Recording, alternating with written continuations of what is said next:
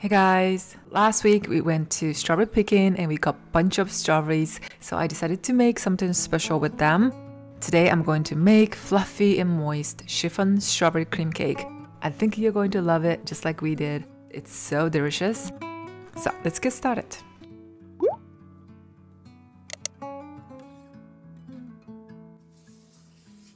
As a prep, set cake liners in baking pans and prepare gently simmering hot water. We're gonna use it to bake the cake later. And sift cake flour. You can also sift right before you use. First, separate eggs. Make sure that all of your tools, ingredients, and even your hands are very clean with no oil, liquids, or dirt because they prevent egg white from whipping really well. And set that aside. We are going to make the meringue at the very end.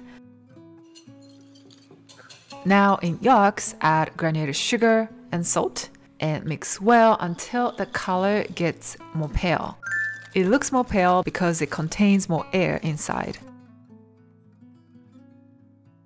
Now add milk, oil, and vanilla extract and mix until it looks even. And add the sifted cake flour. And mix really well until it looks very smooth and you don't see any lumps of flour because we do not want them in our finished sponge cake.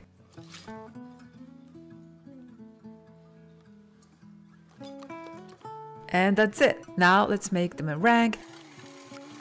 Once it looks very bubbly like this, add all the sugar. I usually divide it into like 2 times, but the sugar is not that much compared to the amount of egg white. So today I'm adding all of them at this stage. And whip it until the tip curls up when you lift up your whisk. It is very fluffy, but not too stiff. And right after it's made, add about half of the meringue and start folding. While the condition of the meringue is still the best.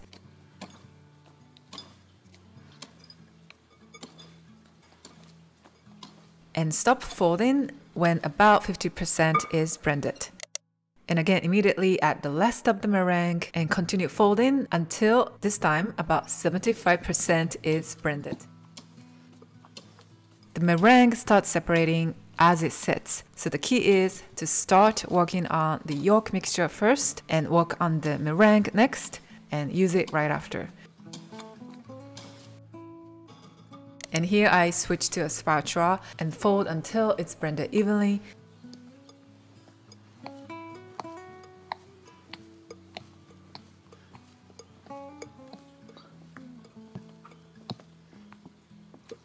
Try not to overmix, stop right after it's even.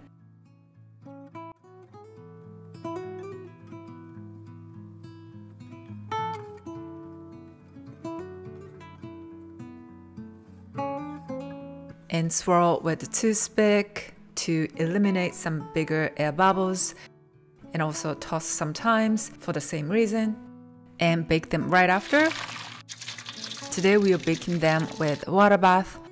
Be careful so that the water is not going to go in the pan.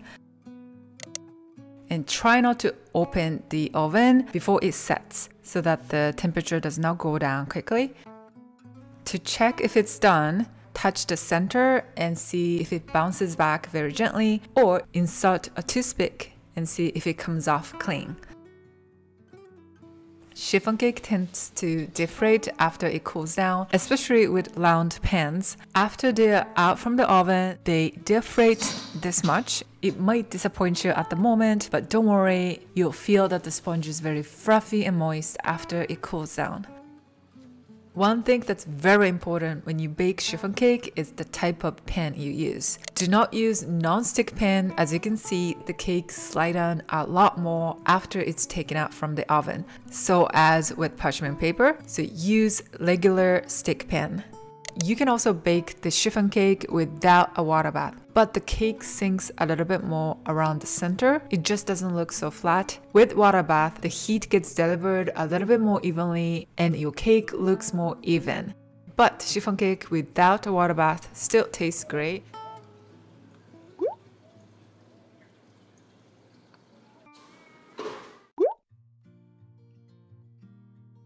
Today I cut into big pieces and remove excess moistures in advance. To make strawberry jam, heat strawberries, sugar, and lemon juice at medium heat over mixing constantly and remove foams on the way, and continue heating and make thick jam. Watch this video to see how to make it more in detail. It's important to use thick jam so that it's not gonna leak when you frost. To make the frosting, whip heavy cream and granulated sugar together until it reaches to soft peak. It should be fluffy but has the nice softness. This is for the final coat, and for crumb coat, whip only about half of them like this to make it stiffer, because as a crumb coat you want a nice firmness to sustain the whole body. And as an option, prepare ice water, place the ball of whipped cream on top of it so that it stays much cooler and it'll be easier for you to frost, especially if your room is not cool enough. If you have an option, walk on it under nice and cool temperature. Do not spread the jam near the edge just to make sure that it's not going to come out from the side. The jam does the nice job as glue so that the strawberries are not moving around. Fill as much strawberries as possible. Drop a few big scoops of whipped cream on top. Push and fill the gaps between the strawberries. And smooth out and flatten the surface. And coat the side and seal the filling.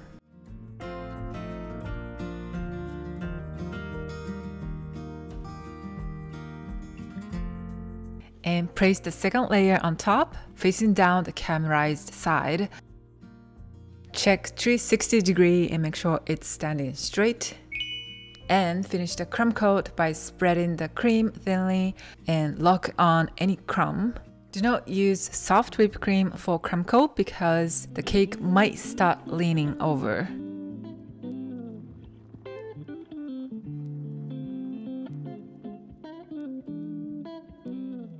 And going back to the whipped cream, mix the rest of it really well and see how thick it is, and whip more if you need to. I like this thickness. And finish the final coat by spreading the whipped cream on top and the side, but this time it's much thicker than crumb coat. If you want to learn how to frost a cake a lot more in detail, watch this video. The tip applies for whipped cream like today or buttercream.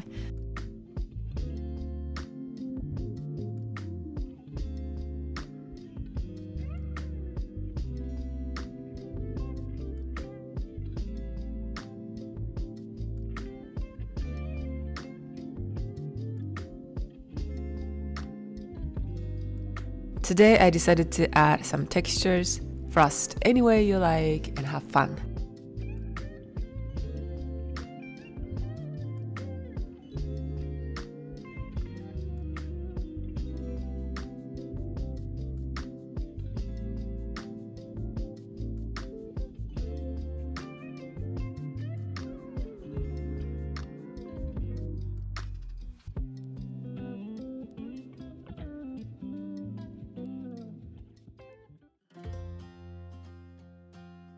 Warm up your knife with hot water or torch to cut it very clean.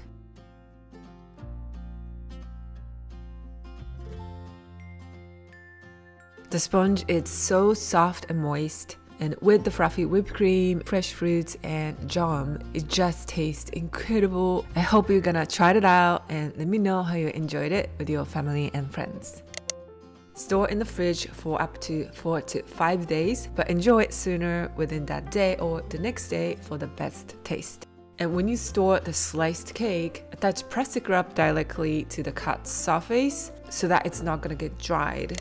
Lastly, if you want to try a different type of sponge, watch this video. Compared to the chiffon cake, the texture is lighter, a little bit fluffier, and more gentle. And this sponge is more springy and a little bit more moist. So try both and see which one you like better.